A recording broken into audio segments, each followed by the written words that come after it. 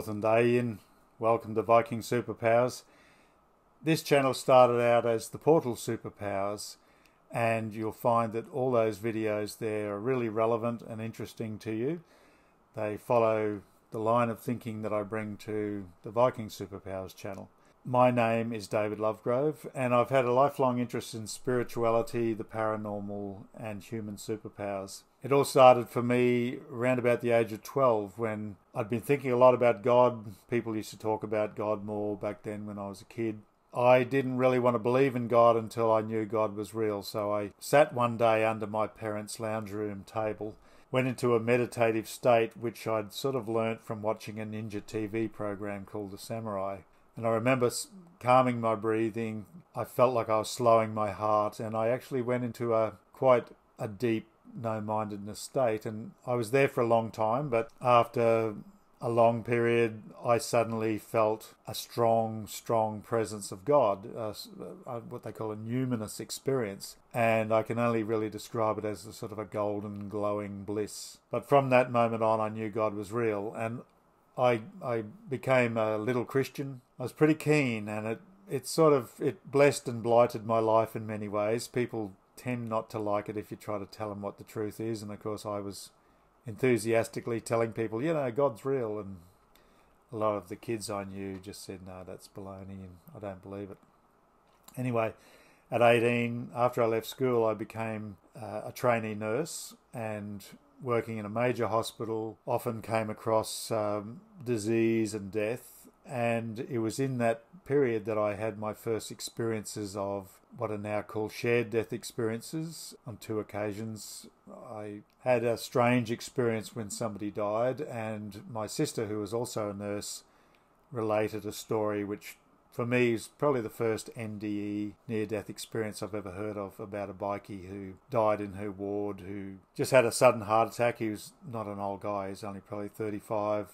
And he's quite a mean, unpleasant fellow. And then he told her that she brought him back. She was giving him CPR, and they managed to bring him back. And he told her this incredible story about coming out of his body, seeing her working on him, following our friend, another nurse who ran away to get what's called a crash trolley. What he saw happen to her, and other things he told my sister. I'll tell you about that in another place. But those first experiences of this afterlife concept were new to me, because I only really knew the typical religious view that there is a heaven, there's one life. If you do the right thing by your religion, then you get to go there, and everyone else, their fate's not so great. I became a surfer, very much, this is the late 70s, very much into the ideas of the counterculture. I consider myself half surfer, half hippie. Had long hair, bit of a beard, whatever I could grow back then. Went to live the idyllic lifestyle by the beach. I intended to eventually have my own property and have a wife and lots of little hippie kids and grow my own food and that sort of thing and surf. But I ended up getting extremely ill because I was eaten alive by mosquitoes and what we call midges here in Australia. And I got some kind of encephalitis type illness. 3 days trapped in a combi van, no food or water. Nobody knew I was sick, middle of summer. Ended up having a pretty incredible experience, going to a heavenly place. Managed to survive that. I came back and I became very Christian after that, because I'd sort of dropped right away from the Christian church, for a number of years, being a surfie and just preferring the beach on the weekends. And I pretty soon became essentially a lay pastor, and I joined this group that just sort of miraculously appeared, who were outreaching to the counterculture. So essentially I was a missionary to the counterculture. After a couple of years of that, intensely studying the Bible, praying, doing Christian things, a wonderful time in a lot of ways, but the dogma and the belief system just sort of cracked apart for me, and I couldn't really intellectually hold it up anymore. It didn't really make sense. So I just set off on a new spiritual adventure. I ended up becoming an artist. I went to an intense art school for a number of years. Started practicing Chinese internal kung fu at the same time, which is not sort of fitness based, but mind consciousness based. I also started practicing Hatha Yoga, which is, people often see it as a sort of a stretching thing, but it was a spiritual discipline. It was about stretching. It was quite intense, but it was also about stilling the mind, going into a meditative state. Very similar thing that I'd encountered in lots of other experiences in my life. After several years, a lot of things started to come together for me, and I realised that there was a sense of a portal. That's why I called my previous channel The Portal Superpowers. There's a sense of a portal or a gate by which I was connecting to the great consciousness, whether it's of the universe, of the planet, of the sun, of other people. I don't know, but it was my small self connecting to the great self, and it felt like it was around the back of my head. And I learned, of course, that there's this idea of chakras, and particularly an idea called the crown chakra, or the Sahasrara chakra. I think that's the right way to say it. The 1,000-petal lotus, considered that it's a consciousness energy portal that connects you to all the other chakras and connects you to the great consciousness. So Viking Superpowers is about all this. Obviously, it's not immediately obvious that studying the Vikings would bring you to this, but we'll get to that. So besides these things I've talked about, these spiritual quests, I've always been somebody who has a lot of interests, and from my early teens in the mid-70s, I gained a passion for the Viking Age, for reading Viking history, reading books about archaeology. I became very, very interested, and then when I left school, with my first job, I bought a Lingbophone Icelandic course and a book called Teach Yourself Icelandic. Teach Yourself Icelandic came first, and I remember opening the book and reading the introduction in a bookshop. The author basically said, somebody who speaks modern Icelandic has access to the Old Norse sagas, the Viking Age sagas, can read them without any difficulty. And I just was instantly hooked. I thought, this is for me, I've got to learn Icelandic. So I literally started to learn Icelandic in 1976, long time ago, and I haven't studied full on over all those years, of course, but it's always been there. It's always ticked away. If you ask anybody who's known me for years and years, they always say, oh, how's the Icelandic going, Dave? It's just one of those, like some guy building an ark or something. I've always just ticked away, but I've had other interests, particularly UFOs, flying saucers, UAPs as they call them these days. What's called paleo contact has fascinated me since the 70s when I first read Eric von Daniken's books. Must have been somebody in the school library who was into that because we had all his books there. I've sort of basically always thought it was just a cool subject. I've never been a true believer in flying saucers. I've never actually seen one. I might have encountered one when I was a child, and that's also a different story, which I'll tell. It was always just a really interesting thing. And then in the country town where I live, we don't have good internet, or we didn't until about probably 6 or 7 years ago. We got ourselves a house in a new suburb which had good internet, and I started watching a lot of YouTube. And then I discovered quite by accident Dr. Stephen Greer and his Serious Disclosure Project. In particular, a big series, I think it's like 100 interviews he did with people in the early 90s. And that really made me sit up and listen, because they're all, military people, old-timers from Roswell, people in charge of nuclear weapons and silos. But the two that really convinced me that this thing was real, this UFO, flying saucer, extraterrestrial or interdimensional visiting entities was real, was two astronauts, Gordon Cooper and Edgar Mitchell from Apollo 14.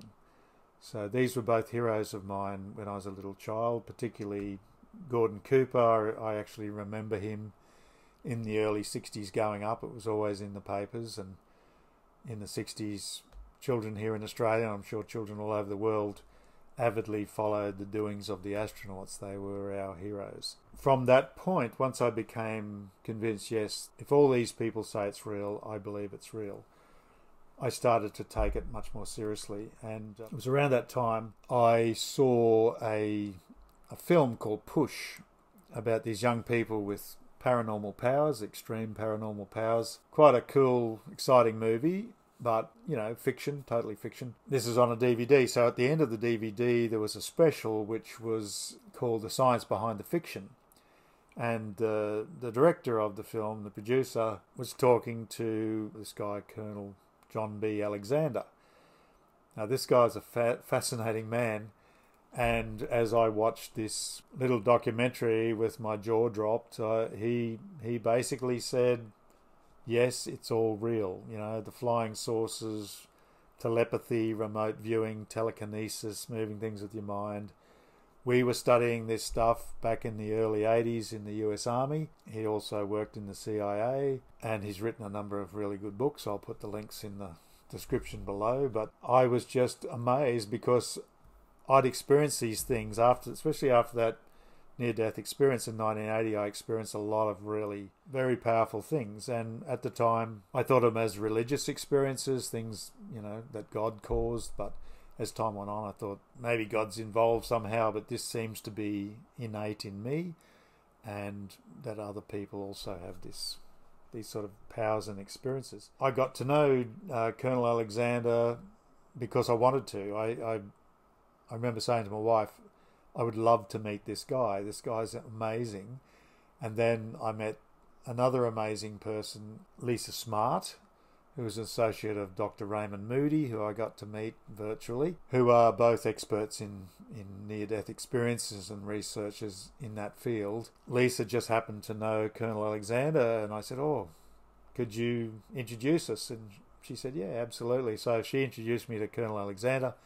He very graciously and kindly gave me a few interviews, and we're still friends. We sort of write to each other back and forth at times, and he just blew my mind with the stuff that he knew, the experiences he's had in a long life. He was represented by George Clooney in the movie The Men Who Stare at Goats, extremely loosely based on his story, very fictionalized, but a pretty cool movie in itself, inspiring sort of movie. I discovered writers and researchers who I now consider legends, Paul Anthony Wallis, a fellow Australian, and Mauro Biglino, two gentlemen with incredible backgrounds in the scriptures, you know, the study of theology and religion. Paul Anthony Wallis was a Church of England priest for 33 years. Used to teach the Bible, teach Genesis to other ministers and priests. He's an experiencer himself. He's got a fantastically interesting story, and Mauro Biglino was one of the world's great authorities on ancient Hebrew, and he worked for the Vatican and translated, I think, 12 books out of Hebrew into Italian. He and Paul have done quite a bit together. They're both associates with Erich von Däniken and a number of other luminaries around the world who are doing some very interesting things that are also written off as pseudoscience, pseudo-archaeology, pseudo-history and this sort of thing, which is sort of typical. That's why I was so thrilled when I realised that flying saucers appeared to be real, and these unusual paranormal psychic abilities are really real. I realise also these debunkers and skeptics, they're real too, but what's their agenda? You know, what's really going on? I think a lot of them are terrified of this stuff, that if it is real, it throws their whole world into a huge spin. Others, I think, are actually sort of paid to debunk it, paid to suppress this stuff. But that's for another day. When I was the whole family and the whole area and the whole world was hit by the COVID lockdowns, I'd been getting into all these things, and I'd started to really pursue my Icelandic studies again. And I said to my wife, I'm going to spend this lockdown time really seriously studying Icelandic, you know, because I can't go out and work, I can't do all sorts of things, so I'm just going to do it every day. And that's what I did. And as I did that, I also started to pore over Icelandic and Old Norse I found online, the little bit I had in my book collection, which I'd collected over, you know, almost 50 years, probably about 60 books on the Vikings, and that's quite a library by most standards. Pre-internet, it was really hard to find stuff, and I'd collected all these wonderful books, and I started to sort of realise that in a strange way all these things were connected. I started to find paranormal stories, which I guess I'd always known were there in the sagas, but I started to notice them, and it was particularly because of Paul's work, Paul Anthony Wallis, the way he thought, the way he looked at the Bible books, and the way he retranslated words like heaven and God, and all sorts of things that people take for granted that had been actually translated in fairly disingenuous, maybe even dishonest ways. I started to see this in the Old Norse, and then I came across a book by an Icelandic professor, Ármann Jakobsson. This incredible man is a professor, he's the professor of early medieval literature at the University of Iceland. Really knows his stuff. I mean, anybody who's anybody in the field of Norse studies knows him. Yet I was surprised to find that he'd written this book called The Troll Inside You, Paranormal Activity in the Medieval North. I thought, wow, a professor is writing this about the paranormal, and specifically about the Viking Age. And this book, The Troll Inside You, it's really mind-expanding, and I read it pretty regularly because it's so deep. He's a very deep thinker, a terrific writer. His English is probably better than mine. He's obviously a born and bred Icelander, so he's all over that and Old Norse. And I started corresponding with him. He's a really nice man, and I didn't know if I'd get through to him, but he wrote back, great letter, and he found me interesting, and I told him honestly what I'm into, and that didn't throw him. He said, yeah, this is interesting, and he had a lot to tell me, a lot of guidance that he gave me. And because of that, I started to really have a look at the major books of the Viking Age mythology, namely the two Eddas, the poetic Edda and the prose Edda. Prose Edda written by Snorri Sturluson. Poetic Eddas, more ancient works that Snorri uses as a source, ancient poetry preserved probably since the Viking Age, but both books in their own ways telling the ancient stories about the Viking gods and the exploits and how poetry is written. The other thing I looked into was the history of the Norse kings, which we call it Heimskringla, which means the round world. It's just massive work. It's like Heimskringla here, 3 big volumes tracing the histories of the Norse kings from the ancient, perhaps mythical days right through to close to Snorri's time. And Snorri was writing these books in the early 1200s in Iceland. So this was all very exciting for me, and I realised that I'd never really been that interested in the Viking myths. I knew them, of course, because I'd been obsessed with the Viking Age for so long. I used to read that, but to tell the truth, because of my Christian days and having really wanted to get away from religion, I was not that interested in joining another religion. I had lots of friends who are Ausatru, which is, the true believers in the Aesir, and I know that's pretty deep. I'm not going to talk about that right now, but very, very interesting people, smart people. Always enjoyed their company because I just enjoyed anyone who was right into the Vikings. It's not that super common. I suppose now it's much more common because of the Vikings becoming sexy again with all these cool TV shows of Ragnar and other related things, and the Marvel universe with all their Thor and Odin and Loki and Asgard. But I wasn't drawn to worship Norse gods as much as I consider myself, in my dreams a Viking. I'm very much into it, and I relate to that. It's my ancestries from Scotland and the Highlands of Scotland, Northern Ireland, and probably a fair bit of ancestry coming from the Scandinavian countries. Then a miracle happened. A good friend of mine, Simi Valgearsson, who's president of the Australian Icelandic Association, he rang me and said the family of an Old Norse scholar who passed away several years ago has his personal Old Norse library, and they've tried the different universities who've rejected the library, and they've reached a stage where they might have to just dump these books. And I went, wait a minute, dump? How many books are we talking about? So he sent me a list. It was like 200 books, and it was just an absolute dream list. Like if I had have sat down and thought, what would be my ultimate collection if I could have it somehow magically. It was this. It was all this. You know, the whole. Well, it's not the whole Iceland's fornrit, but it's a heck of a lot of them. And these are all the Fornalda saga, the sort of so-called mythical sagas. I'm going to be getting right into translating them. I'm sure they're absolute treasure houses of interesting stuff. Icelandic Theater and Icelandic saga, and just lots of other books, heaps of books, all the sagas there.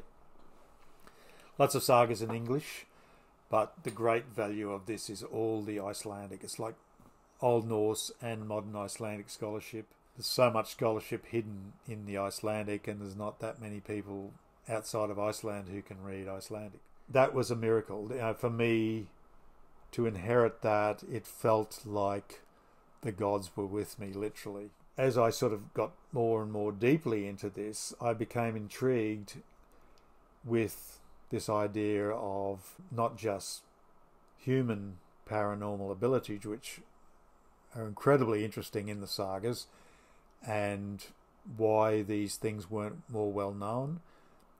And obviously a part of that is that it's all denied in our culture. It's denied that this is real. You know, this TED talks about how it's not real. Wikipedia says it's all not real. It's pseudoscience. It's all charlatanry and stuff that I've experienced all my life. They tell me, nah, it's not real. I think, yeah, well, it is, but people are welcome to their views.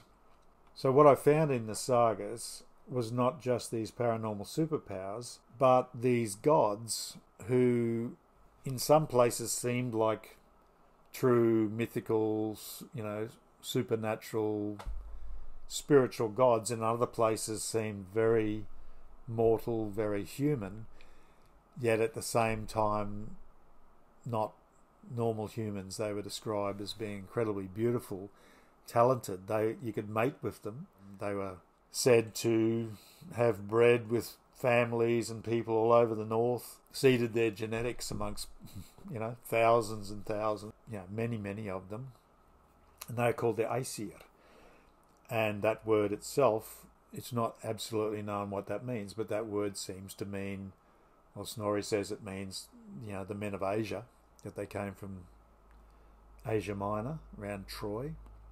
And I'm getting into that in my next video, who these people were. But there's this whole incredible story, and it seems like there's the gods that the Germanic peoples worship right back, BC, that represented, the powers of nature, that represented deep spiritual experiences. And then there's these others. And so I'm researching all of it. I'm researching what I consider paleo contact, a whole amazing hidden story about people from somewhere else with incredible high tech coming here, coming to the earth, manipulating our genetics, breeding with us, doing amazing things, and teaching how to be magic, how to be a wizard, how to be a magical person. And I personally believe that a lot of what we consider, just ancient mysteries could have come from these people, like yoga. Anybody who's practiced yoga at a deep level knows it's pretty wonderful, and you think, wow, who worked this out? Probably just people, but could have been people who were something else. And I'm not really a true believer in anything. I always keep an open mind, and I like the extraterrestrial hypothesis, but I'm also open to the fact that maybe these were humans from a much more ancient age who'd gone off-world, gone out into the galaxy, met other civilizations, gained from their technology, gained spiritually from them, came back here. Some of them came back here. Some of the ways they behave, you might think, well, they're certainly not saints. But that's a certain idea of what things are supposed to be like.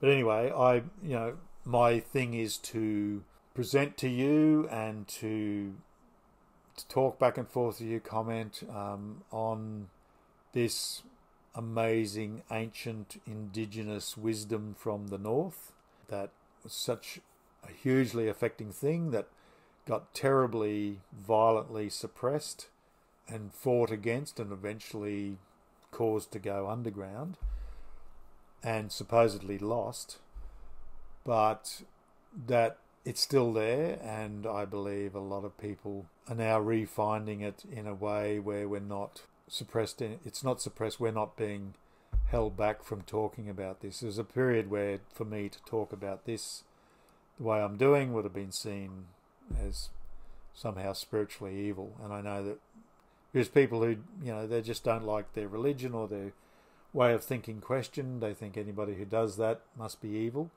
because they got very black and white minds. But I believe in science in the truest sense. Science, not just of the physical world, but the spiritual consciousness world, the mysterious, and I know it's a bit of a cliche, but the quantum world where everything appears to be consciousness.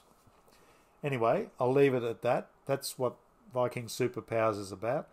I'd like to thank all those cool people who've written to me already. I'm particularly thrilled that I've got quite a number of Scandinavians and Frisians and Dutch guys and ladies writing to me, giving me tips, encouraging me, saying, cool, we can't wait to see what you do next. That's really cool for me. But whoever you are, please subscribe. Please keep coming back. I assure you I've got a lot of stories to tell. And I'm writing my first book, Viking Superpowers, which will be about things that I talk about in my videos, but a lot more as well. So see you later. Have a great week. And bye-bye.